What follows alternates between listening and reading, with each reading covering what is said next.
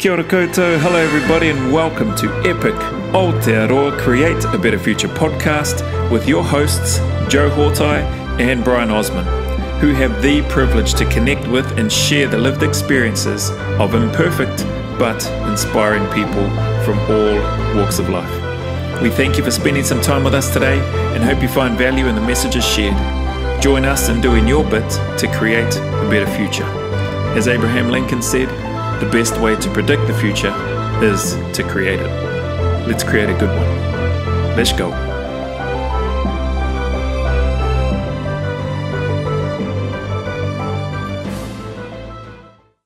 Tēnā koutou katoa, nau mai, haere mai, and welcome to another exciting episode of Epich Aotearoa Create a Better Future podcast, especially for two reasons. This is our 50th podcast, so thank you for all the guests that have come on, and that is number one, of course, and agreed to share their stories and, of course, listen to our listeners, and for those who have taken time to listen to these stories. And, of course, number two, most importantly, yes, our guest today is someone that's achieved so much in the chosen sport, such as played 150 times for the second best team in Super Rugby, the Crusaders, behind the mighty Hurricanes, I must say, yes. All right. And along the way has won 4 Super Rugby championships. A 6-time member of the IRB World Rugby Team of the Year, 2012 to 2017. A 7 times Tri-Nations Rugby Championship winner. 11 times Bledisloe Cup winner. A 2 times Rugby World Cup champion back-to-back and 3rd place in 2019. Played 128 rugby tests for New Zealand with 100 of those as a starter. 2 times New Zealand Rugby Player of the Year, 2010 and 2013, and IRB World Rugby Player of the Year in 2013. Has captained the All Blacks a mighty 52 times between 2013 and 2019. And most recently, in 2020, was awarded the ONZM Officer of the New Zealand Order of Merit Award. And amongst all that, a pretty handy cricketer as well. He has played alongside legends of the game, and it's fair to say that he is one of them. He redefined the number 8 position in rugby with his speed, physicality, and skill that complemented seamlessly with his mostly partners in crime, Jerome Kaino and Richie McCaw. We saw him take the All Black captaincy and make it his own. Ladies and gentlemen, without further ado, and with great excitement from Joe and I, we'd like to welcome Mr. Kieran Read to the show. Welcome, brother. Thank you for coming. No worries. Good to see you, boys. How are you? How was that for the introduction? Oh, man, it's takes me back a few hours. Could have made it a bit shorter, I'm sure. I was just going off Wikipedia and how do I fit this in?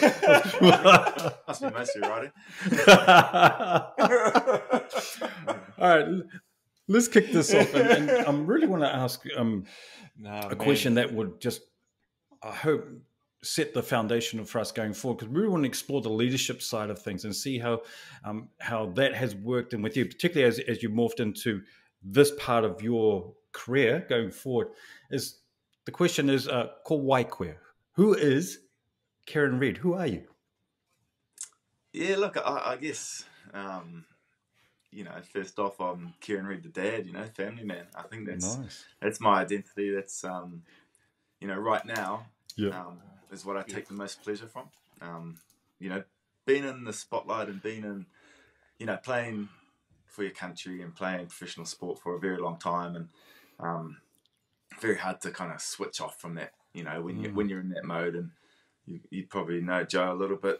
How you come home and yep, you're there, but maybe you're not fully present. So since I've retired, I've really embraced that side and really enjoyed it, and I've always had time for my kids and enjoyed it, but without anything kind of lingering in the back of the mind and thinking about that next game or the game that's just been.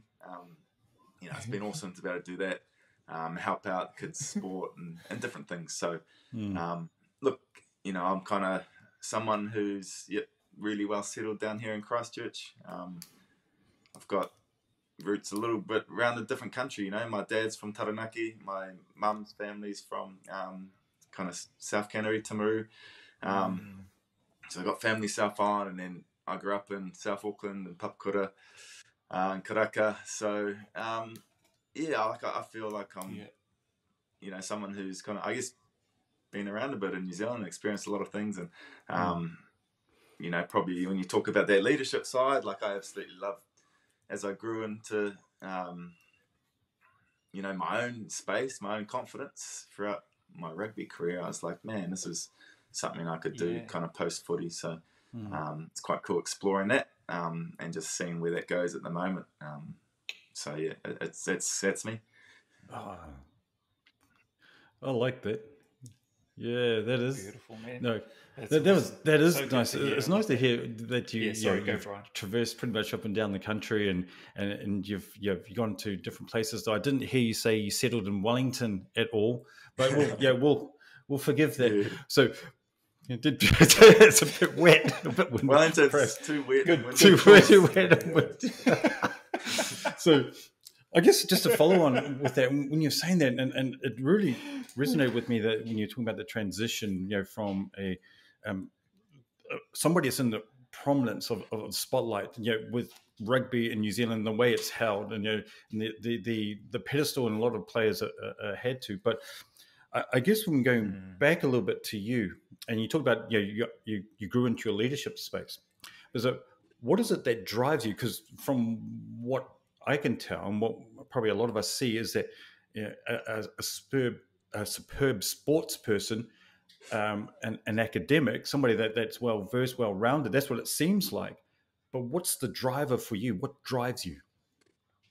Yeah, look, I think in that leadership space, what drives me, and probably what drove me when I was playing as well, was just, you know, helping people. You know, basically that's it. You know, it's like I actually personally get a kick out of helping people, and I think that's, you know, it's great. And then also like seeing, you know, the difference you can make, I think is huge, and that's probably where I'm at now in this second part of my life and career and doing this stuff. It's slightly different to, you know, helping people on the rugby field and collectively get into thing. But, you know, I'm really hoping to have an impact on, you know, different organisations, you know, people, businesses, you know, as you say, the corporate world and stuff, and trying to make, you know, it easier for people, make it their lives better, and obviously, you know, improve themselves. So that's probably what's driving me now. And it's funny because I guess you know, the All Blacks and playing at an international level, such a peak, and it's you could think that that's your purpose done in life, but it's like, man, I'm 36 now. It's like I've got a long time to go. And it's like, you know, and people say, "Oh, you're retired," and it's like, man, it's funny because you can't.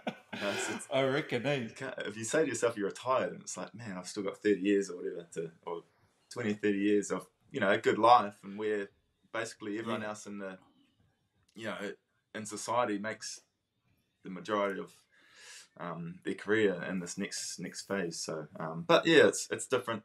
But as you say, the perspectives I've gained, and for me to be able to try and pass those on in kind of my way, you know, that's what I'm trying to do. Yeah. That's awesome. Can I ask, Kieran, because I look at the stuff that you've achieved over time, even through school, and I guess through your upbringing, and I think your mum was a teacher, was that right? Yeah, and so I guess it could be easy, myself included, to mistake or maybe look at and think that things were just easy for Kieran and his family, and think that they had it easy, that's why he had a path towards. But people don't know and don't see the hard work that went in behind it, the sacrifices that are made, the effort that you put into things, and maybe even some of the challenges. And I was just wondering, would you be able to paint a bit of a picture for us in terms of your journey coming through the, you know, growing up, and in terms of you're finding your passion and interest in rugby, because you were quite the handy cricket batsman too, from what I read and understand, but you chose to pursue more the rugby path.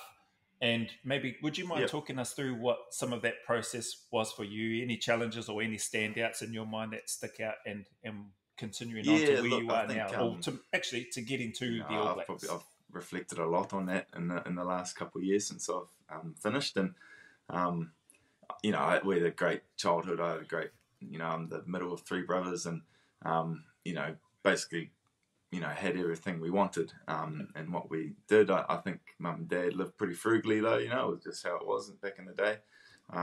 And we were kicked outside most of the time to go and play outside, and we lived on a cul-de-sac in Papakura, so it was, kicking a ball around with the neighbours, out there every day, doing something. And it, I flourished in that environment because that's what I love doing, was being outside and, playing cricket, rugby, we had our rollerblades, the Mighty Duck just come out, so we're playing inline hockey on the goals and Carl Mighty Ducks, goal up, the cul-de-sac, and it was just for me that kind of probably shaped me a lot really, in terms of being able to just adapt to and enjoying the outside life, and my dad probably always as well. He never pushed me into sport, but I played, we played cricket, rugby, athletics, were our main sports, plus everything else at school and stuff. And he'd just always say if, I was getting a bit titchy or bored or something, I'd just go out and hit a few balls or go out and do some passes, And it was just his way of saying, hey, if you want to, do this properly, then go and practice, and, it really stuck to me. So the whole work ethic thing I think I had was, really developed quite early, because I'm not sure. I think I was talented, but I think the talent came through just repetition of doing stuff and being a part of it for a long time. So, I think probably one of the, if I look back at kind of my, when I went to high school, I went to Rosal College, and then, so in year 9, so third form, I went there, and then St. Kitts, which was a school in Auckland. It's a big rugby school. It's a big kind of private school in Auckland, and they offered a scholarship, a half scholarship for me to go, and kind of for my cricket, I think, and a bit of rugby. And my parents were like, "You should probably take this up. This is a great opportunity." And I was like, I was a bit, hesitant. With change, I was kind of that way, a bit shy and things as a kid. So we decided to go, and I went in fourth form in year 10, and school didn't really capture me. I didn't enjoy it, and I think I was in a bus at 7 a.m. and an hour in the bus to get there, hour home at 5 or whatever, and then the days that you're training after school for things. So it was different, and it was a different group of people. It wasn't my mates. It wasn't South Auckland, I guess, in some way. So I struggled a little. I definitely struggled. I probably lost connection with a few people, and I said to my parents after a few weeks, or probably after a month or so, I said, "Oh, look, I don't want to do this," and my parents took me around and said, "Hey, look, we'll stick out the year. This is what we're doing. We feel this. Try it out, have a go." So, okay, I'll do that. So I did the year, and I played second 15 rugby in year 10. So I'm playing with 7th formers. I'm playing the Otahuhu colleges, the first 15s of these guys. Like, I'm playing some big boys, and I'm this skinny guy. And the rugby was cool. I was playing second 11 cricket as well. So, but the thing was, I'm playing, like, I'm year 10, kind of in this foreign school, playing with these 18-year-olds. And I'm a 14-year-old who's, they're off going to parties after the games, and, my dad's then driving me home. I'm going to read Harry Potter. So it's, I think in some ways it was great. It's kind of good for my kind of sport life, I guess, and things to be able to play against older opposition and stuff. But socially, I kind of realized, like, hey, this, if I had to be, I think, it might have been great for my sport, but I probably had a value in me where I actually valued my connections and my friends a lot more. So I said to my parents, and I think they were a little bit gutted because they thought this was, they obviously maybe thought I had a chance at, doing something with my sport. But I was like, I can't, I've got to go back to Rosal. So ended up, after that year, went back to Rosal for my last 3 years at high school. and literally went from St. Kitts that has, 25, 30 rugby teams to Roseville College that has one rugby team out of 2,000 kids, has the first 15, and you scrape together to get that first 15 because, the kids aren't there to, they're really disciplined to play sport or anything in the school. But I feel, in terms of what shaped me into how I was and as an All Black and as a person, as a dad, I think it's probably one of my, tough, looking back, probably a pretty big decision, but I feel it's one of the best decisions because I, it's in great times in there, and you have to go a slightly different path to try and make these, the rugby teams and what have you, because you're not seeing, no one's watching you every week. You're just this kid that, plays for this team that, wins half its games, plays Wesley's second 15, so you're not even playing their top 15 because otherwise you'll get beaten by 100 points. So it was it was awesome. I actually loved it, and that was probably some of the best times of my life. Playing first 15 for 3 years there, and played with my older brother. He was my captain, and nice. So, and that was awesome. That was actually really cool because we'd had a bit of a I think a tumultuous relationship for a long time. Well, he basically always beat me up, because I always wanted to do well against him. So, but playing together and going to parties together, and he'd give me a beer and stuff and things like that. It was awesome and pretty cool to have, and I think that's created a real love for it, and slightly different to say the rugby schools and that are now, especially, and even probably back then was pretty full on. So I'm pretty glad the pathway got to me where I needed to get to, I guess, in some ways. That's awesome. What position, if you don't mind, what position were you playing at St. Kitts, Kieran? 6 or something, playing a flanker, Open side, wow. So one. So and amongst some big boys too, in the morning, and then I had to go and sit on the bench for the first 15 against I think it was Mags. I'm pretty sure it was Mag, and you're 14 years old. Wow, and you're turning up there, and so St. Kitts was also like they had the Arthur brothers. They had Jerome, Joe Rock, and that playing in the first, and they were like rock stars, and I was just like turned up, sitting, already played 80 minutes. Then just in the change room, I was like, oh shit, don't get on. I was like, didn't really want to get on, so I was like, I didn't want to, make a fool of myself a little bit. And I actually didn't get put on in the game, but just playing against big guys, and I had a season of that, and I probably always have, so I always felt like I was playing big guys, and I had that mentality when I made it, and when I got big, I didn't actually believe I was big, so you still play with that little bit of skinny and white boy mentality. I think that probably helped me as well. And that's kind of how I played, that physical nature of, because you always just played against these bigger guys growing up. That's actually quite interesting, because I'm wondering if, like, as it translated that into, say, your Super Rugby and then into your All Black career, did you ever look to go, well, I feel this is how I feel, right, or this is how I see myself, so therefore you're big, I'm going to dominate you. Did you have that type of mentality? Would that be fair? Yeah, to be fair, it was. Yeah, 100%. And it probably wasn't till some of my coaches, like I think my I made the All Blacks, and Steve Hansen was like, "You're a big guy," and I was like, "I don't think I am." Like, he's like, "You can go," and so you got to use the size. But I was like, man, I was just always kind of would come up against people, and I really enjoyed the whole mentality of testing yourself. Yeah, so as when I was younger, I'd look out for the big guy and try and tackle him, and there's years where you did that, and everyone else in my team knew that's what I wanted to do. So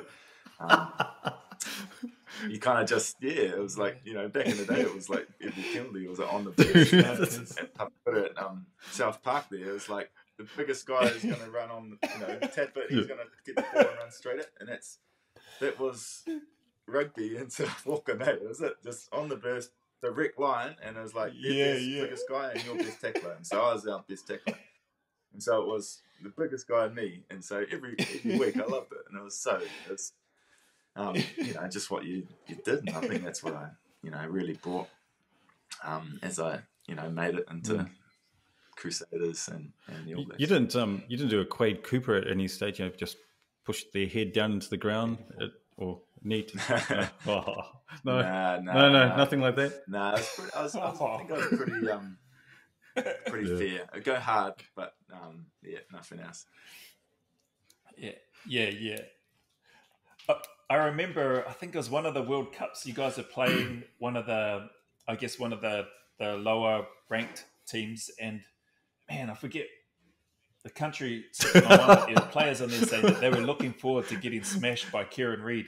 It was one of the players that spoke about. He was just looking forward and excited to get tackled by Kieran Read, and I guess that sort of ties into my question here. And sorry if we jump around a little bit, but I'm just really intrigued and love. And just grateful to have you on.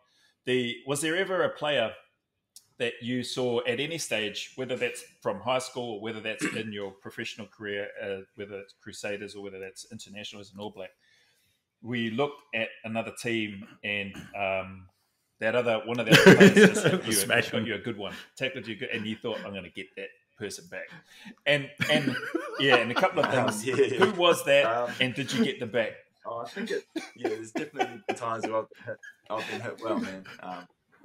100%. I think, and you go, I reckon it definitely happened at high school. I don't remember the opposition, but, you'd always be looking to get that guy back. Yeah. And it's really hard, but I think it was probably the one for me was South Africa. So, when I was kind of coming in early days, Pierce Beast was probably the world's best number.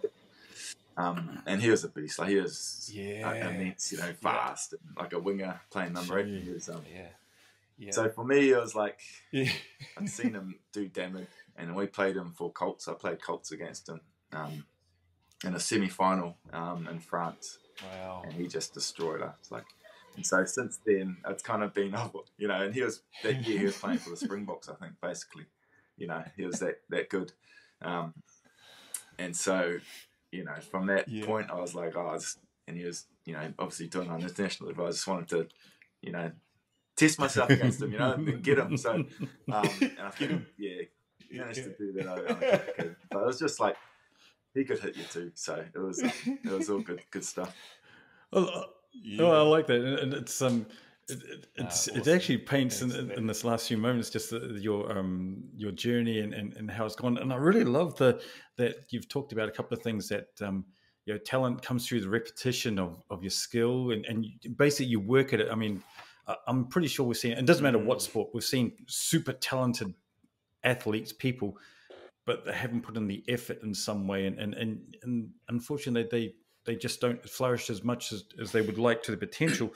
But also like that you've taken a different path. This is not about St. Kitts or what have you, the rugby schools, and going down that route, or perhaps through an academy or whatever. But finding a different path that works for you because you value those connections. So, what I'm really interested to explore on this bit is who's your biggest influence? It sounds like your parents, and it sounds like your dad for sure. But who was the biggest? Who else were big influences in your career? Yeah, look, it's probably definitely my dad. I think had an impact. More bust around, like he was just there. He was never a very vocal supporter in terms of pushing and stuff. But he obviously knew the spark was there. So like, I was watching on TV last night, and they had the Blues '96 final. They were showing that on Sky, and I was like, we were there. My dad took me to that game, as an 11-year-old kid. We'd go to most of the Blues games early on when the counties were and go to Pookie Stadium and watch footy. And, when he took me to rugby games or things, he wouldn't dissect the game. He wouldn't be that person, but he'd just be there and support you. So that's definitely, and I try and mirror that a little bit now with my kids. It's just so hard to do. I could do it. Sit there and not talk about the game. What were you thinking? Home from netball or hockey, and I'm like, my girls are like, they do. I'm like, think about this, or, I'm like, don't try and tell them how to play this. Yeah. Have you got them sitting down doing film reviews?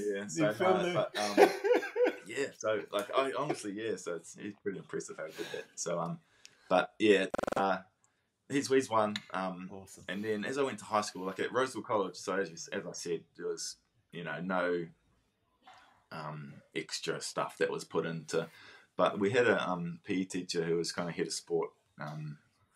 James Fraser, his name, and he kind of created a bit of an elite sport program in Roseville for like my last year or two. And he saw something in me. So in my seventh form year, he would come in, like he lived in town in Auckland, and he'd drive down early, and he'd meet me at 7 a.m. or 7:30 on the field and hold a hip pad for me. Wow. And we'd do extra training because, but there was no one else in our team at school that potentially could have carried on. Like it was a fun team. Guys wanted to do well, but our trainings were different. Our trainings went like probably a lot of other schools. So he said, "Yep, I'm going to do this for you."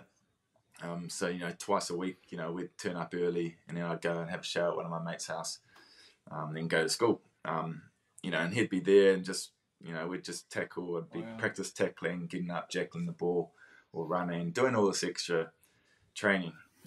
That if he wasn't there, I wouldn't have done it, I don't think. And so he pushed me, and also through school, I was skinny, so he's like, "We got to put some weight on you."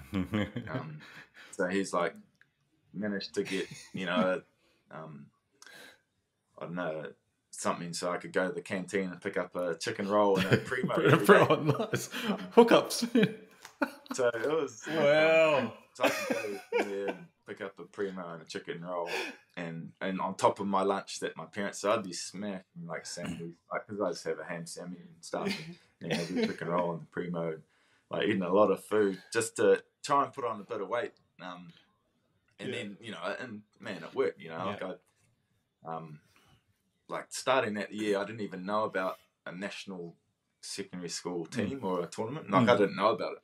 I hadn't been in any teams before, or hadn't been to any trials.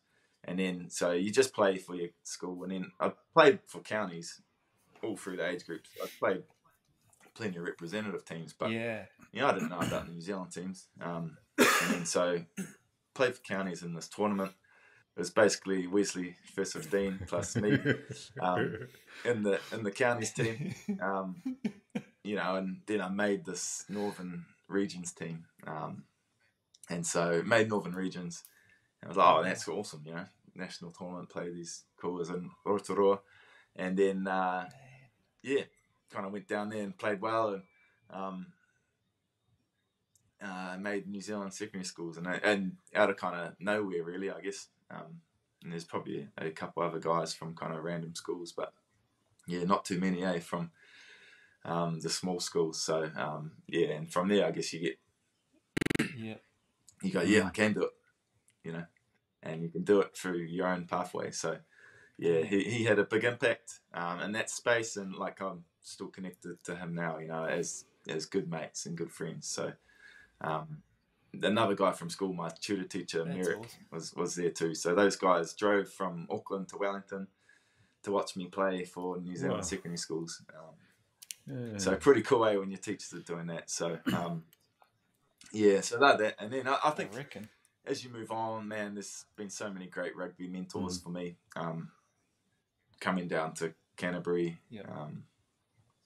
there's plenty through the academy all the way through. All my coaches have been great.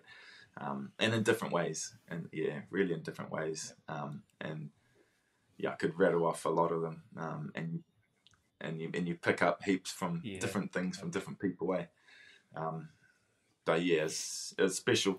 Wow. Man, awesome. That's so cool. And I just wanted to ask, Kieran, Kieran, so Fraser. you had, was it Mr. Fraser, did you say? Mr. Merrick? College, still there. Shout out to those two guys.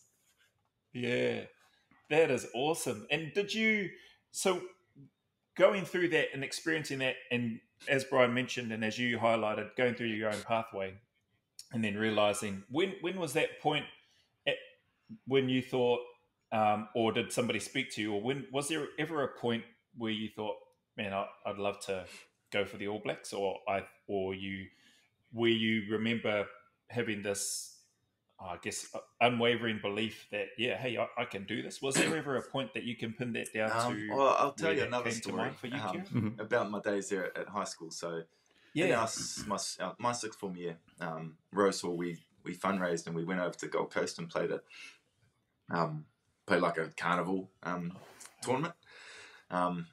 And it's the first time a team from Rose Hall had done this. And so it was just, and those were all my best mates, and just us going over there and having fun. And so it required me to not be available for, representative for counties and stuff, like, and do this. And so it was a no-brainer. Like, I was happy to not, represent, go play for secondary schools and stuff.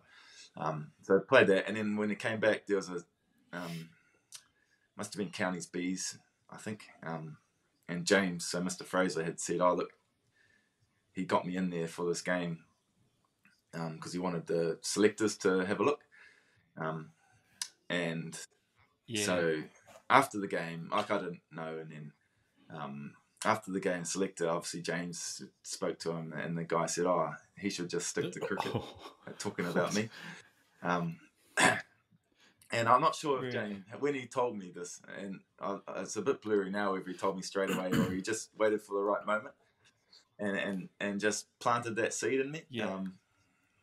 And so this is when I was sixth form, and then came back the next year, and he put all this investment into me from that point, I guess. So that's where probably it was like, okay, well, and there's always been people like that, doubting you, and doubting, being from where I'm from, and being from the school, from Roseville College, and being in this small town and things and counties, you adapted because you didn't win everything all the time, so and it made you want to prove yourself a little bit. So I think that that motivated me. Making that New Zealand secondary school's rugby team was like oh wow, yep, this could happen. I still didn't really think about it in terms of the All Blacks, and then it just flowed from there. I got a good mate, Onasai Ova, who played New Zealand.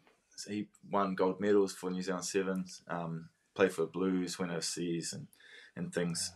So we played a lot together growing up, and under 19s trials. He came up with my nickname, which was Nobody. And I think it was for a lot of... He kind of knew who I was. But then he also... I think he tried to appease me by saying, "Oh, nobody could touch me." Nobody was good. I think it was more the fact that nobody knew who I was when I turned up to these trials, because I come from nowhere. So, cheeky, man. But so I kind of just... me, I had to just be quiet, and as I said, I didn't know everyone else knew everyone because I'd been part of these schools or whatever. So I was just there turning up, trying to do my thing, and then as you gain a bit of success and gain some time, and suddenly you're starting ahead of these other boys who are pretty damn good, you're thinking to yourself, shit, how's that happened?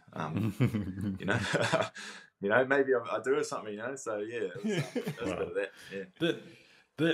That's actually quite fascinating, because you can hear it. It's like, well, I'm not going to let the doubters can doubt, but I'm not going to let them get to me. I'm going to use them to motivate me to go forward and to drive.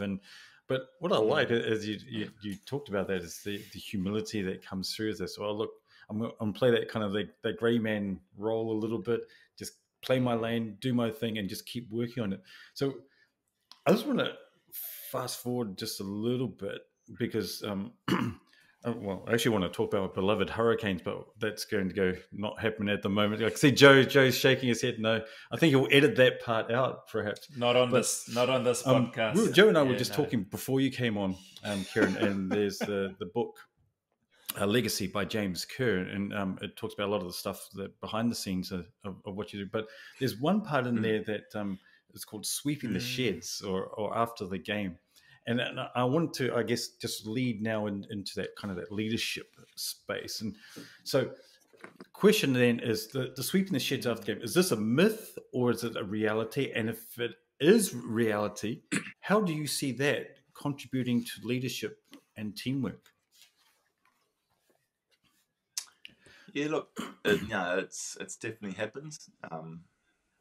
So it's basically, it's any good team or person. You come in, you leave a place in a tidier state than when you found it. So that's the reality for us when we turn up into a shed and after the game, and we'll go around and make sure it's spotless for us. And that, as you say, it's a little thing, but it's creating a habit for the whole team to see that, hey, we're not bigger than anyone here. Like the cleaner who comes in has to start doing their job, we're doing our job. If we're disrespecting them, if we're not, helping them out. And it's around the whole notion of, doing your bit, I think so. The other part of it, it is going, okay. Yeah. And as I think in the Legacy, it talks about the leaders doing that. And so thing is, when the leaders are seen, then everyone will follow. And so the leaders are doing these little things, and it's creating who we are as people, as All Blacks. It's about doing a good thing. And if you didn't do that, hey, it might not affect your performance, but over time it might just affect a little bit of mindset around who we are and what we really value. So I think it's very important. And yeah, it happened over my entire career. I'm sure it will still be happening. That's really ties in with the culture, right? And the, I guess that culture eats strategy, and all the plans, all the things that I can imagine would happen in at the top tier of being with the All Blacks, right? So all the film sessions that Joe was alluding to that you want to do with your kids, all that stuff that happens with the All Blacks, but these little things create the culture. And if the culture, I can only imagine that if the culture is positive, then everything else falls in with that. And of course, there's other things that you need to bring into line with that. So there's also in that book that it talks about the blue head, red head, and keeping that mindset. Because I'm glad you talked about and touched on that mindset space. So for you as a player, how did you keep your I hope I get the right color, blue head? And how do you see this relating to you, not only sport, but to leadership? Yeah. Like I feel I was reasonably lucky in the fact that I'm pretty level-headed. And I probably always have been. And I've been able to kind of deal with things, fairly, not nonchalantly, but just being able to adapt, and not get too thrown off course by certain things that happen. But most definitely, you realise that no matter how good you are at this, there's times in a game where you get thrown off or you make a mistake and you want to try and fix that mistake. So now you're focusing on fixing the mistake, not focusing on, your role in the team. And so when kind of Kerry Evans brought this in, it kind of changed our whole mentality as a team, around our mental model. So as you say, it's like you've got a red head, that's your tribal brain, it's your primitive brain. So man, if you see danger, it's going to engage. If you make a mistake, it's probably going to engage, and it's going to go, freeze, fight or flight. So you're either going to get real aggressive or you're going to try and get out of there. And that's not going to help anyone when you're on a rugby field, or let alone anywhere, making a decision for a business or anything. So in the blue head, you're clear and you're calm and you can make good decisions. And so, yeah, it's not been able to stay in the blue head all the time, because, you know, you're a freak if you're doing that, because that's not going to happen. It's been able to recognize when you go to the red and you go and you're off, and you go, okay, what's the tools I can have? So the tools to get from the red back into the blue as quickly as possible. And so in reality, for me, once I kind of figured this out, it was probably, I'd say, under a second for me to go from being here to being and this is on the field, you know. So basically you wouldn't tell that I've gone into the red. So I'd have a couple of I just basically talk to myself. I had some self-talk mantra that I had, which was basically, it just said to myself, next task, and there was a swear word in there. And if I needed to see perspective, I'd look into to the far end of the stadium and look up into and just so then I could see everything. And suddenly you're not focused on this one thing. So just doing that, looking there and saying, you know, next time, and then bang, you know, you might use that once or twice a game when you're really, you know, in that state. If it wasn't too bad, if it just something had happened, and you can just always use the mantra of it as well anyway, if you've made a mistake or if something's happened. So individually, everyone had their own thing, and you have to realize what worked for you. And so it's important that happened, and then it just brought the connection together. It's like suddenly you had a bit more empathy for everyone else, because you realized, because you could witness some of your teammates, like Aaron Smith, for example, played so much footy with him, and he's like, once we learnt about this stuff, man, I could tell when he was in the red. You know, see how he was in the red all the time. I thought he was always red.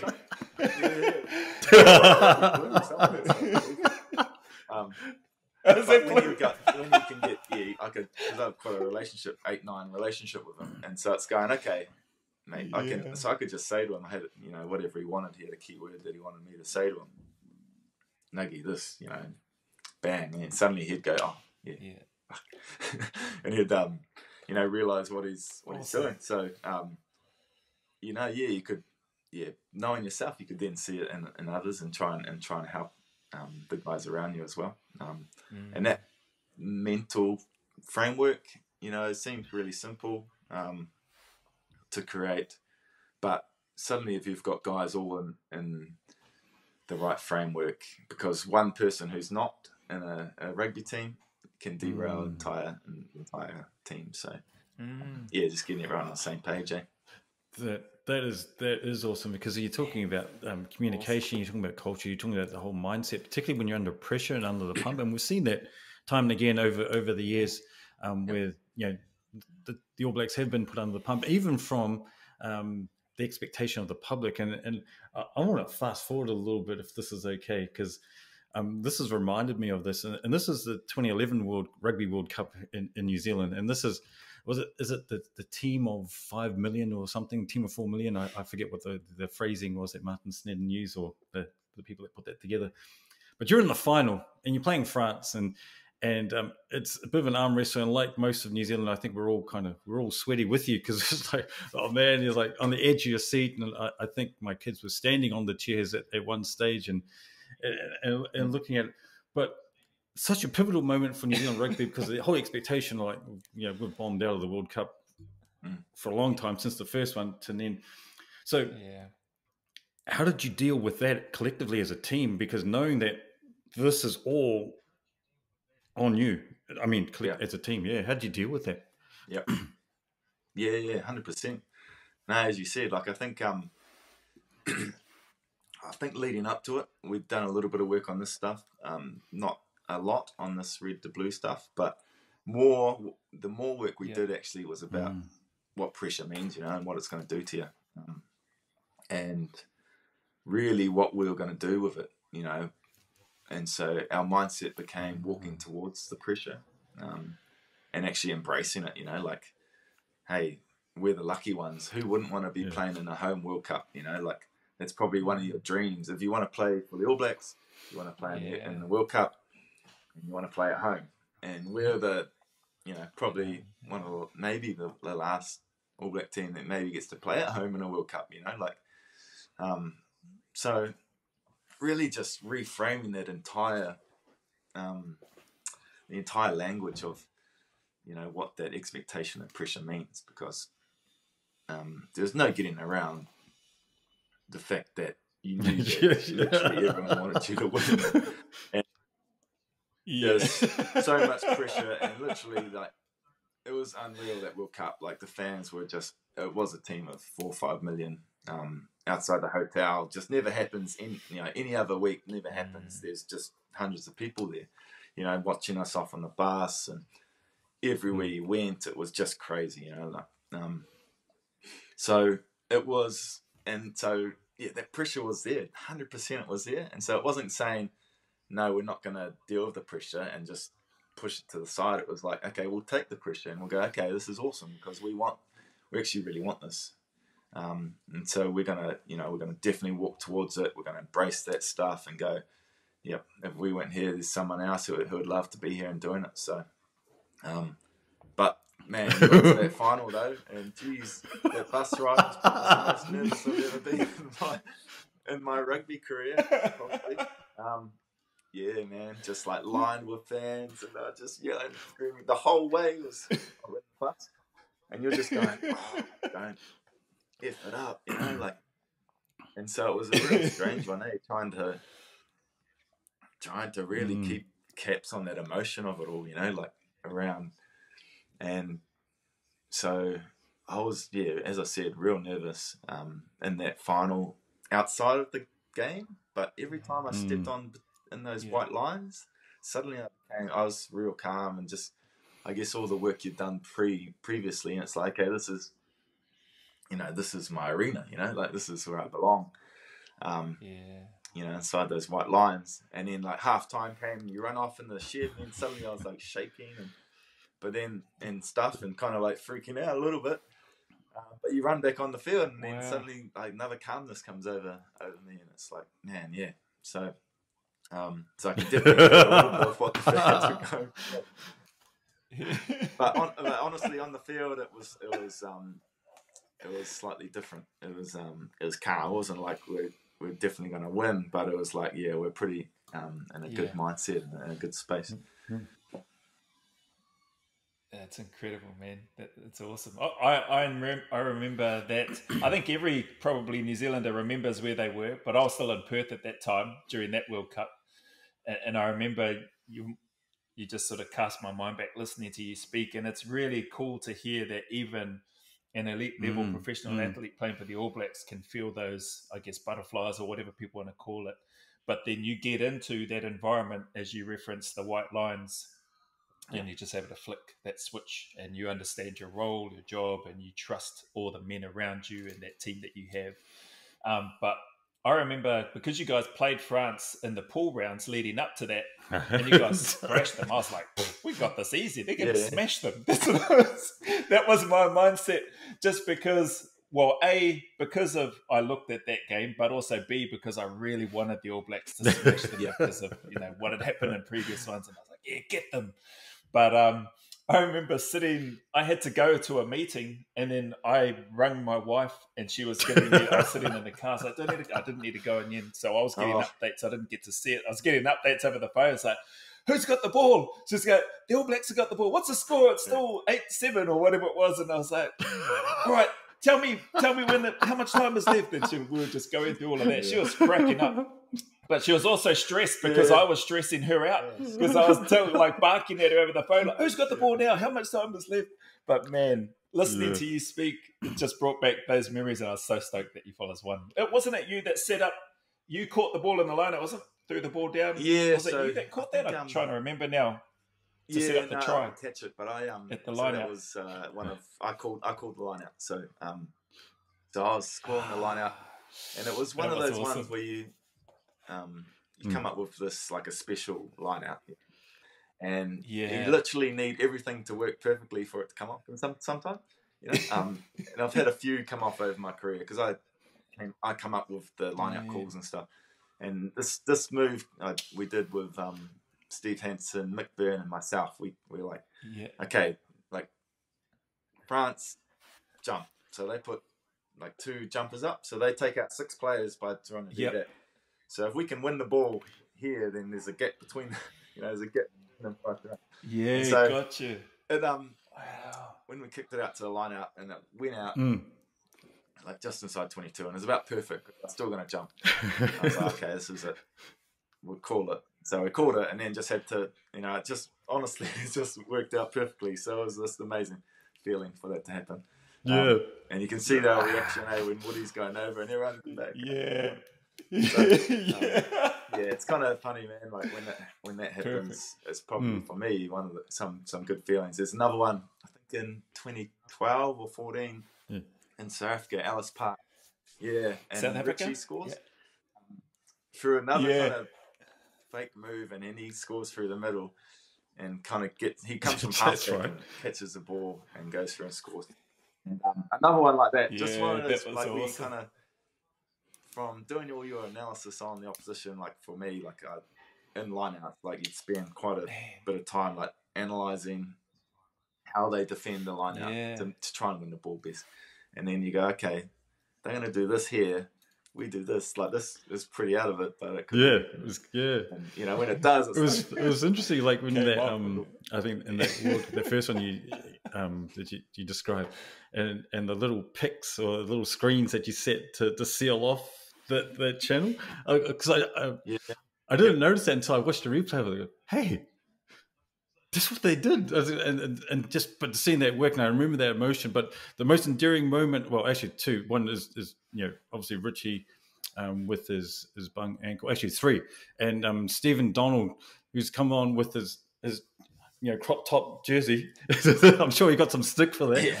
But it's this, and I want you to try and guess who this player is. He's coaching Brad Thorne. You do this all the time. He was good at that one. That was brilliant. All right, so just coming back, and thank you for sharing that, and I really love that, and how you talked about walking towards pressure. Yeah. And then we got to embrace it. And this is something that is relevant to all of us. Whether you're an All Black, whether you're somebody that's just starting their working career, or whether you're a young person or you're in corporate, it doesn't matter. But it's finding that pressure and walking to it, not ignoring it. It's there. We need to find a way to deal with that. And thank you for sharing some of those insights. So I guess I just want to jump into a few of these things, if that's okay, and bring this back into that again, how you were thinking, how you would approach this. But I'm going to jump around a little bit in these World Cups, but there is one in particular, and it's the 2019 World Cup, and a semi-final with England. And we talk about I think the formation had changed with the haka into the arrowhead, and all of a sudden England come up with the crescent shape, and it did look like, and I haven't watched that game since then, to be honest, but it did look like the team looked like, well, where am I looking? Because prior to that, when we do the haka like this, you focus on a point, but now we've got that. Did that have an impact, do you think, on the way you approach it as a team, or was that just something, okay, cool, bring it anyway? Nah, it was it's basically one of those kind of okay, cool moments, like for me, I think I actually enjoyed teams doing something like that, having their own response sort of thing, and it was respectful, it wasn't like France 2011, they came right up to us, and so it was, and that's cool too, like it's like okay, and they wore their different coloured things. So when England did that, it's like okay, yep, it's pretty cool. It's kind of going okay, they're here to party, and they said were, and so it was like, boys, okay, look what once we've finished the haka, you come back in, you have a little huddle, and you go, okay, boys, we it's on here. So I really appreciated that. I'm not sure what everyone else felt, but I think it's a good thing,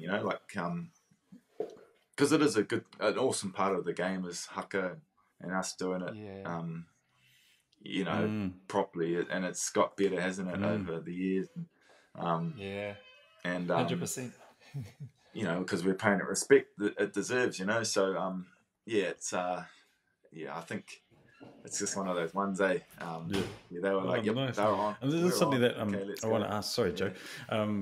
They want to ask, and this is from my son, actually, my son Elijah. So shout out to Elijah. He goes, the first time that you led the haka, when you were given, how did you feel about that, and what was some of the things that you were experiencing, seeing by doing that, looking that? Look, I think over the last, my last few years of my career, I was kind of like, I really enjoyed doing haka, and I wanted to learn, and felt like, in conjunction with like TJ Piranara, who was leading it for us, like, so we did a bit of work with him to get to the point where I could lead it. Nice. And really, it was more just like, this is, he said, you've got all the mana and respect to do it. You've done it justice and respect of how you do it. So it was like, I'm the leader of the team, and with alongside TJ, in terms of this. And it was an interesting, like, it was a massive honour to lead the haka, and it was, I think the whole connection that Māori have, into the ancestors and through the land, and for me, being a Pākehā, like, you don't fully understand it, but when you lead a haka, it's I can feel it. I could feel people helping me out. It was so it was really, really special and really cool moment. That's awesome. I wanted to ask, and thank you very much for sharing that, Kieran. Like, probably just jumping into some of the stuff which I think B's going to speak about anyway, but hearing those things, and obviously, as you mentioned and touched on, it's gotten better over the years, the haka and stuff itself. Where, like, because you were in the team for such a long period of time, obviously we've seen that transformation, and it seems to be that the respect, the humility has always been there from what I could see from afar, looking at the All Blacks and stuff on television, just through the interviews, the way you conduct yourselves when you're having media, press conferences and all that sort of stuff, and other things in general that would pop up on social media and things like that.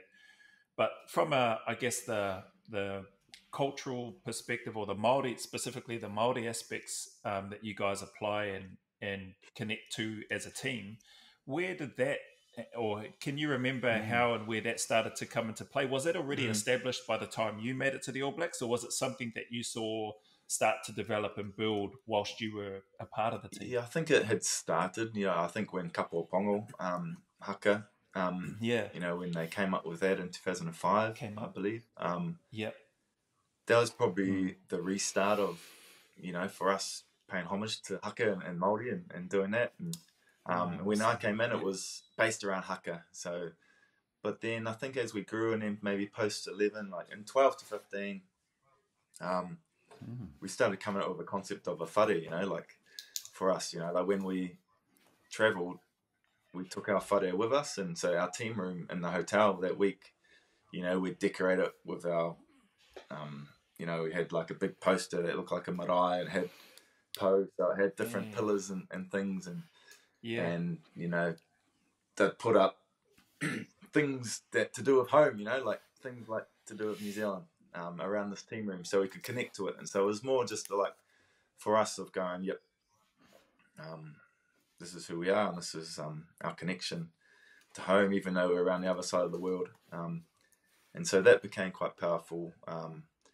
And we've probably just connected a bit better with that, with the Māori side, and then having like Liam Messam in our team, and it just little things, but him like getting up and, saying some whakatokis, before a meeting, like just doing that, and it just connects you back, to us as a country and to Māori, and so I think it definitely has grown over that time. That's actually amazing to hear. Thanks, And I like that idea. Yeah, you took your whare with you. It's like you I can imagine you're going overseas. You're traveling a lot, right? So it'd be quite easy to go, okay, we're a team, and we got to do team things in a team hotel. This is a foreign place, but to be able to create that piece of New Zealand in your space, that's Yeah, well, that's it. Because we literally didn't have we don't have a home ground like England does, or Wales and all those teams, you know, like we play everywhere around New Zealand, which is great. Like Eden Park's probably our home, but you play there maybe once or twice a year. So yeah, finding that ability to connect back to who, and for the whare with us, the All Black whare, you know, that's what it is. It's a travelling whare that goes around. If you wanted to connect, you go in there and just chill out, you know. Who's responsible for making sure that all those pieces for your guys' whare when you travel and it gets put up? Is it the manager, so or is it Gilbert Anoka was a big driver of that, as kind of the leadership manager, mental skills. So he put a lot of work into that, which was cool. Awesome. And could I ask, Kieran, in line with the work that you do now in terms of helping corporations and people in general, I love that aspect about what you spoke about. It's part of that why, and your driver, to Brian's question earlier, is about helping people, being able to have a positive impact, understanding that you can positively impact people. Would you mind sharing with us, and I'll probably just try to narrow it down because you've already sort of alluded to this as well with your school teachers who took that extra time with other coaches and stuff. But just from the All Blacks perspective, would you mind sharing with us maybe one or two things from each of your leaders, like particularly the Steve Hansons, or even Sir Graham Henry and Wayne Smith and those sorts of people, or the makeup of your leadership? Apologies for missing out people. I'm trying to think quick on my feet here, but maybe one or two things that stands out from you that you really gleaned from them that helped shape you, and things that you potentially look to utilize as part of what you're able to pass on in terms of paying it forward and the work that you do now. Yeah, like like those three coaches you mentioned, they're epic coaches, but they're all different. They are, so that's the thing that probably sticks out in my mind as any leader. Be yourself, don't try to be someone you're not.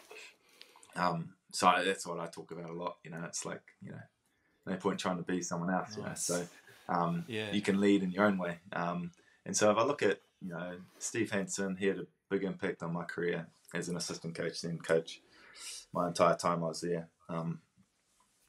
For me, his intuitiveness, I think, as a leader, and knowing when to,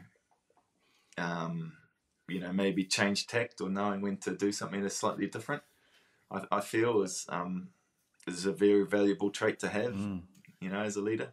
Don't be closed off, to your own ways. I learned that, definitely off him. I also learned around vulnerability as well. It's so important, in terms of creating a culture and creating people that are willing to work for you. It's caring, so that's basically it. As a coach, he cared about his people, and he really showed that, and I think that's why everyone wanted to play well for him. Like Wayne Smith, he's so technically minded, but somehow through all this kind of technical jargon, he can relate to every player. So he could always relate to everyone and give a piece of gold to you as a player. And that was just purely like, he might just wander up past you at training and give you a little heads up about something, or in the corridor, or say, "Oh, look, come here and let's have a look at some clips," or whatever. And it was, so how he connected to get his knowledge across, I think, was, as a leadership perspective, is amazing. And Ted was, when I came in as a head coach, like, he's a little bit scared of him, because he's, he looks grumpy. He looks grumpy. He looked good. He's ex-headmaster type of, situation. Yeah. But I'll tell you this. So in 2009, we lost 4 tests. So we lost against French, and we lost against the Springboks 3 times. 2009, like 2 years out from the World Cup, and it was like, and everyone's saying all this, what they're saying in the media. And so Ted, and that they switched the entire coaches around. So he ended up coaching forwards. I think Steve Hansen went to coach the backs, and Wayne Smith went to coach defense, I think. And they're doing completely different roles for our end of year tour. And then so this is my second year in the team, and they've given me the lineouts to do the lineouts as a flanker, so not even a lock. Trying to do all that lineout, which I hadn't even really done for the Crusaders, but they'd seen something in me in terms of doing it. So I called the lineouts through my entire career. But so Graham Henry, as a coach and the experience he had, he said to me, I trust you and I will back you on what you want to do here. And so I would go in and would come up with what are we doing, and it kind of created the basis of basically the All Black lineup for 12 years or whatever it was. So and just so it's just little things, but all those moments that coaches, the impact that you have as a leader or a coach on that person is huge. Every interaction, So it's just remembering that, I think, as a leader. It could be very small for them or for yourself, but for your people, it has a massive impact. And I think that's what also happens, like for me outside the game. Like if I'm, walking around town or something, and someone comes up and says "G'day" and blah blah blah. Oh, do you remember 10 years ago when we met at bloody placement? And I'm like, oh yeah, no. That's that one interaction they have is massive in life, Yeah. But for myself, it's I can't. You don't remember that interaction with this person, But realizing that, so I kind of realizing that for me is it kind of it changed your perspective on how you definitely interact with people out and about, and I was always felt like I was kind anyway and that stuff. But it certainly reminds you of the impact you can have. Actually, that's a good point. Sorry, Brian, I'll jump in for one more. That's a good point, because I would imagine it's hard. You mentioned not only the World Cup in New Zealand and having been surrounded so many people out and about, but I see on clips and stuff, you guys have such a warm reception no matter where you go. Usually, there's either New Zealanders there or there's some sort of reception. But I'd imagine that it must be hard at times. You've got people that want to get a photo with you or want to get your autograph or have that time, have that moment, and then they can bring it up 10 years later. Hey, where you just flicked me off and just carried on to the bus now.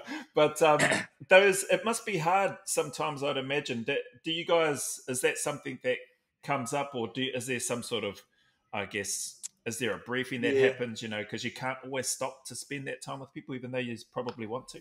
Yeah, look, it's on a personal level, like it is, it is slightly difficult, I guess. When you're in the mix, like, man, my first few years at Crusaders, like if we lost, like, I wouldn't want to go out the next day, like. True. I don't know, because you're young and you're like, oh, everyone's going to be looking at you. But then you kind of get over that part of it a little bit, because you realise how much people just care, but then when I had a family and, you're public property, aren't you? You're on the TV, you're captaining your country and stuff. And, so you're going with your family and, if people are stopping you for photos, I'm going to do it. But there's also a point of me that really we just had to pick and choose, like I stopped, you stop going to the mall, or you stop going to the busy playgrounds with the kids, like just, to try and, so you have to change a little bit. Because I didn't mind doing the photos and signing the autographs and doing that stuff. That was fine, but it was more the case of you're putting out your family a little bit for that. But 100%. In the All Blacks, like, we do a lot of work around it, and so it was more around the case of you're an All Black, and so we talk about this being All Black 24/7. It's probably similar. You probably feel that, Joe. Like, you are an All Black, so no matter from now on, you're an All Black, and so if you do something, it's you taint the All Blacks a little bit. So now there'll be if whatever happens, there'll be former All Black. Does this if there's something that comes up and someone does something wrong or whatever. So it's just understanding that, I guess. And there's no pressure on it, but it's just going, okay, who you representing. I like that, and it's that understanding of where you stand and who you represent, and I'm also mindful that you've done what we just talked about, you've done the same thing with agreeing to come onto this podcast and be able to share some of these insights with us, and not just us, not just me and Joe, but for everyone that will be listening to this, and hopefully they're taking away some really good thoughts. So if it's okay, I just want to dive into your captaincy a little bit, and that leadership, and that real public forming of becoming a more prominent leader, because now you have a title to go with your leadership space in the team. But you've taken over the mantle as All Black captain after Richie, and he's I guess he's set this bar or the standard, or he's been taken to a point where, and he probably feels a little bit uncomfortable about it, where he's deified as like the captain, and then you step into the captaincy and you become the captain. But how did you navigate that as leader? Because first time people that are working in the space with people are going to find that navigation. They need to find their space. How did you navigate that? And how did you make that space your own? Because you did. We saw that happen. Yeah. Yeah, like I think like I was pretty lucky. I think prior to being named the official captain, like I'd led the side, about 10 times or so, in Richie's absence. And that gives you a little bit of an indication, not really, but I'd kind of been able to do my own framework. And, under Richie, I was basically leading without, leading alongside him, like trying to do my best to help him out. And so you're doing your bit. And then obviously when you become the leader, you step up a bit more. I will say this though, it is different from filling in as captain for the All Blacks and being the official leader. So I realised how much it takes out of you. I realised how much it took out of Richie, being the All Black captain is pretty intense and it's pretty full on. So really my mindset with that was, to be who I was, I'm different to Richie and how I lead a little bit. Like I'm similar in some ways, but I'm different. I'm a different person. It's just how we are, how we were brought up and all this stuff, my strengths are connecting. It's connecting everyone, across the board, Māori, Polynesian, white, whatever, wherever you're from. Just tapping into that and just tapping into being, me, I think. So I it's probably how I tried to lead, and I think it helped our team, trying to do that. But the guys around me, you got to utilize them, and you realize that, So I think get a reasonably good group to help. And so we had a young group too, so it was, it was an exciting kind of moment for us, in that period, to lead and be a part of shaping these guys, because it's what a lot of it was, everyone's learning. When you got young people coming in, it's, they don't necessarily know all the answers like the previous kind of team had, or the expectation was in that team. So, it was figuring out ways to help them gain the answers that they needed, without, just telling them what it was. So, that was how I tried to lead, I think. Awesome.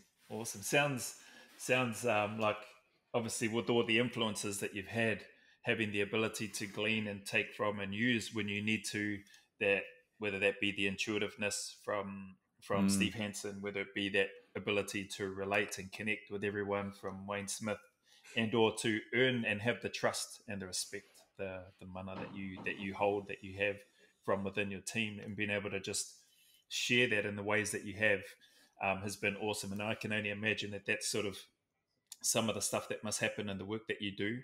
And I just wanted to ask here as well, Kieran, we haven't, partly just due to the respect and privacy of your family, and we haven't asked too much about them, but when did you meet your sweetheart that you're with now? And you don't need to go into all the details because we're mindful in that of those things, but obviously family seems to really shine through in terms of the time in the All Blacks and how important family is.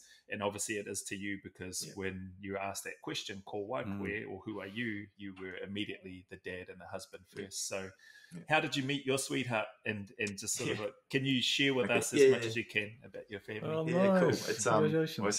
It's 20 years this week, actually. Oh, wow. 20 years. Awesome. We met at a bonfire party at school, so at high school at Rosal. So we both met at Rosal College. So we're married now since 2009. So 13 years now. So, awesome. 14 years. So and like we met at high school. Real story. And then I guess we went. Who asked who out? Hey? Who asked who out? Who asked who out? Yeah, well, I don't know. It's awkward, at high school. I'm sure she was stalking. She'd been stalking me for a while, so she sent a friend.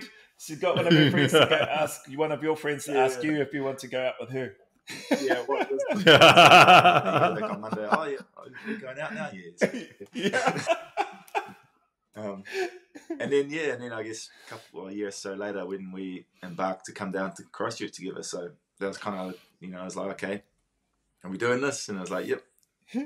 So we packed up the car, and she'd never been to the South Island. Wow. And there we go. We drive down and kind of start our new life, and it's been amazing kind of since. And having someone like that, she's really kind of that person to ground me and nice. And understand kind of where I've come from and things like that. So nice. And then have three beautiful kids. So Al, who's 11, Eden, who's 9, and Ruben, who's 5. So it's awesome. It's busy and it's awesome. So little fella's just started school. And, it's a lot of fun. Wicked. Thanks for that, Kieran. That's great to hear. High school sweethearts and coming up to 20 years together, 13, 14 years marriage, 3 beautiful children. That's, there's a lot of power in that. Just listening to you speak and seeing your face light up as you speak. That's so cool. Thanks for sharing. I love that too, because it like, especially when you talked about it, she grounds you, and that must be one of the most important things you can have, particularly when you, like you said, your public property. You're an All Black, so the expectations are massive and all those sort of things. But having that grounding and that influence, I mean, you're from the small time we've spent together, you've already got it. That's from what I hear. But to be able to have somebody that can support you in that way is just amazing. I've got a few more things just to probe a little bit, if this is okay. We've talked about some really interesting times in your career as an All Black, but out of all the games that you've played, or all the situations you've been in, what do you think has been the most challenging time? What did you learn from that?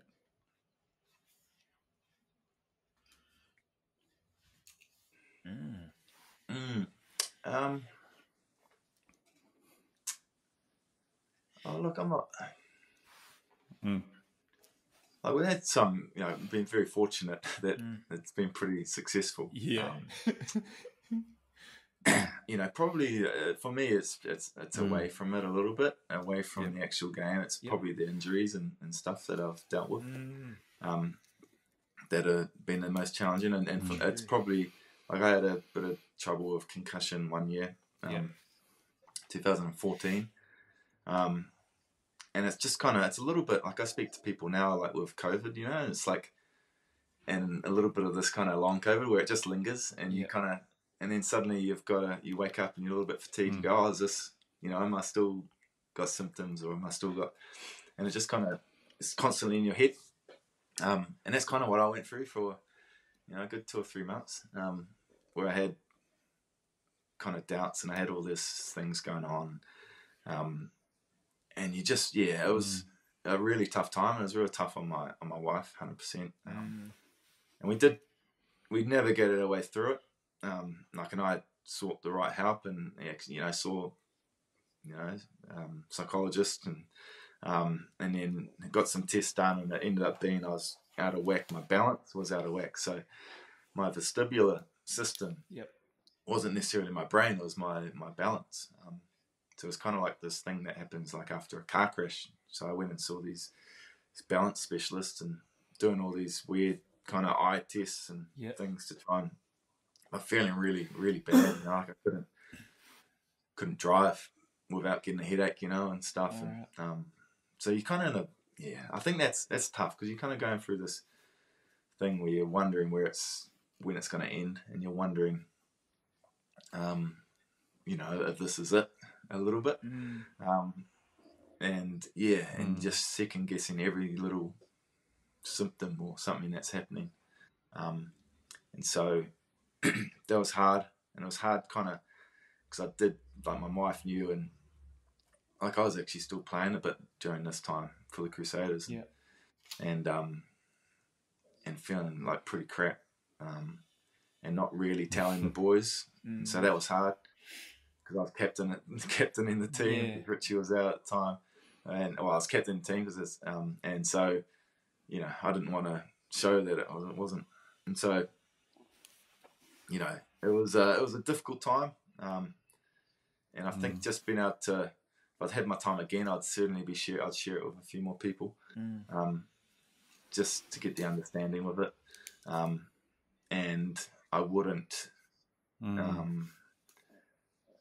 be anxious about being anxious. I think if I had my time again, like, I was happy to be anxious, but I was anxious because I was anxious. You know what I mean? You know, like, so don't feel like being anxious is a wrong. I think that's fine. So, that's what I'm trying to say. And so that was probably one of the most difficult times I think I've had around the game. And, you know, fortunately it came good, and you know, for the rest of my career it was pretty fine, and now, so let's hope it continues that way. Yeah, absolutely. It's long. And with that stuff, Kieran, not only the injuries and that particular piece, thank you for sharing that, but I wanted to ask as well, this, I might be jumping ahead a bit, Brian, sorry if I am, and Kieran, but also you mentioned earlier at the start, you know, 35, 36 years young, this term retiring from, you know, professional sport, but what sort of things, it would be great to hear from you. Were there things that you were already working on? Did you already have in your mind? Were you already looking ahead? I'm assuming part of the leadership and management, maybe there's some support and stuff around that for you guys to help with the transition. Were you already looking towards doing what you're doing now in terms of continuing to positively impact and help other people before you got out? I didn't know how it was going to look, but I probably in the last few years I was starting to think about that, and I was connecting with a few different people about things. And then when I was in Japan, like, I had a bit of time in Japan by myself to play up there in the last couple of years, and I did some studies. So I've studied towards sports coaching degree, which I'm like a paper or so I'm finishing. Awesome. Basically, that took me 10 years, but I still haven't done it. And then in Japan, like, I did a Bachelor of Applied Management, and kind of like looked at all my learnings over my career and leadership and all this stuff, and put all that together. So kind of solidified a little bit of what I wanted to do.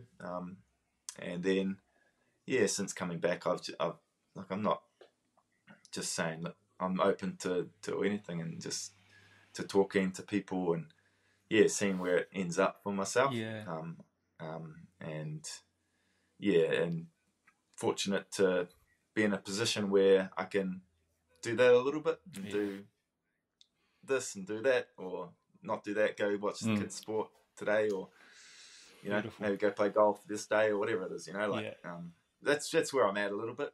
So I'm enjoying that side of the life, because it's the time, the family's the priority, and then definitely this stuff here, it's exciting, actually, some of the opportunities I've started with, and it's hopefully going to, you know, keep growing. So it's good. Long may it continue and grow for you with the work that you do. And with that, I love, so you spoke about, or when you've been speaking about the connection, do you still, when you mention golf, who do you get out on the golf course with to hit around? I don't get out enough. I should get out more. But Izzy Dag, but he's a gun Is he? golfer. Wow. Yeah. So he's he's low handicap. So we're at the same club, the same golf club. So we've got to get out a bit more together. But hard to get out at the same time at the moment. But I'm going to get back into it because I enjoy it and played a lot in Japan. But sure does. It's a good game because it tests you, doesn't it? Yeah, definitely. How did you find living? How did your wife and yourself and the family find living in Japan? What was that like for you guys? So it was unfortunate. Like we were there just before COVID, and so we only had probably 2 or 3 months together. Right. And then school got closed up there and stuff, and so we didn't quite get the chance to really experience it. Like it was pretty cool. Like we got to go skiing and stuff and enjoy the snow, and I enjoy the place. Japan's amazing. But I was unfortunate. I was just there over that whole kind of in kind of bubbles, and couldn't quite appreciate the beauty that it has. So beautiful. Hopefully I get think back there one day. What we've heard is just gold throughout this last wee while, and it's gone fast. So we really appreciate your time. I've just got, I guess, one more question before we then look to wrap up, if that's okay. And it's really just from your perspective. You've learnt, and you've shared this with us. You've learnt so much in terms of your leadership and how you relate to people and connect with them. And I love that whole connecting with people and helping others. But for you, Kieran, what do you see as the difference between a good leader and a great leader?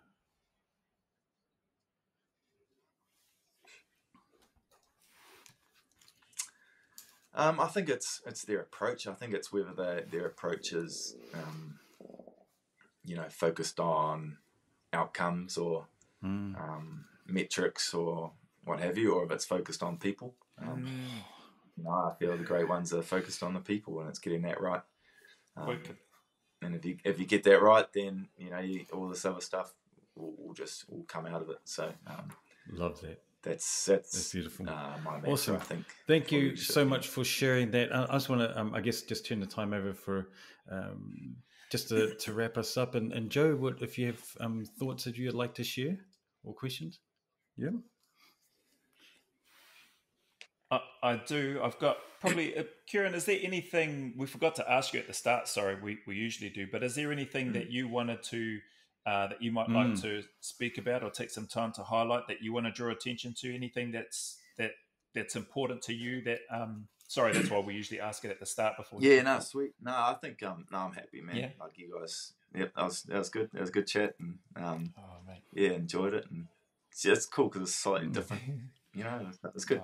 I can tell a few different stories and things. So that was nice. Thank you very much, Kieran. Well, from my side, I just want to, really acknowledge you and thank you, bro, from both Brian and I, on behalf of myself in particular, for not only the example that you've been and the great leader that you've been for us in Aotearoa and the All Blacks in particular, but you've inspired so many people. You continue to inspire us old fellas even now. Just listening and seeing the way that you played the game, the way that you continue to live now, and the things that you're doing in the service of trying to help other people by sharing some of your experiences, your lived experiences, and being able to connect and pass that on is a powerful thing. And so thank you very much for spending some time with us. I'd love it if at some point down the line, I definitely, because I've got a whole bunch more questions, but bloody Brian's got to go to work. So it would be great if at some point we could coax you into coming back on to go off and to delve into a few more other things. But mate, much respect to you and everything that you've done for Aotearoa, for the sport of rugby, and what you continue to do, and the work that you're doing, obviously, with the companies that you work on, but most importantly, as you mentioned, your role as a husband and a father. So long may your success and growth continue, Kieran, and thank you very much for being here with us today. Thank you. And Kieran, any final thoughts you'd like to share? No, thanks, guys. It's been brilliant, and hope you guys enjoyed the episode, and Beautiful. Love that. Thank you very much. Aotearoa, you've heard it here. You've heard Kieran Read, All Black captain, but more importantly, dad and husband. You've heard about connections. You've heard about leadership. You've heard about his journey and captaincy and how all these things tie together. But I think you also heard some real nuggets in gold, and I hope we take time as we listen through this that we might be able to pull these things out and apply it to our own situation, our own place. So without further ado, thank you once again, Kieran, for spending this valuable time, your valuable time with us, with Aotearoa. And without further ado, let's go. Thank you so much for listening to this episode. If you enjoyed it, would you mind doing us a favour and letting us know via the comments in our YouTube channel or by emailing us at either joe@epichpodcast.co.nz or brian@epichpodcast.co.nz. That's EPICH podcast.co.nz. We'd really love to hear from you so that we can continue to strive to deliver content worthy of your time. If you'd like to support us further, we invite you to consider liking and subscribing to us and hitting that notification bell on YouTube so that you can stay up to date with all the latest episodes as they drop. We also invite you to consider following us on Instagram, Facebook and LinkedIn. Just type in Epich Aotearoa. That's Aotearoa. Regardless of your decision, we appreciate your time once again and wish you every success as you continue to work towards creating a better future. Let's go.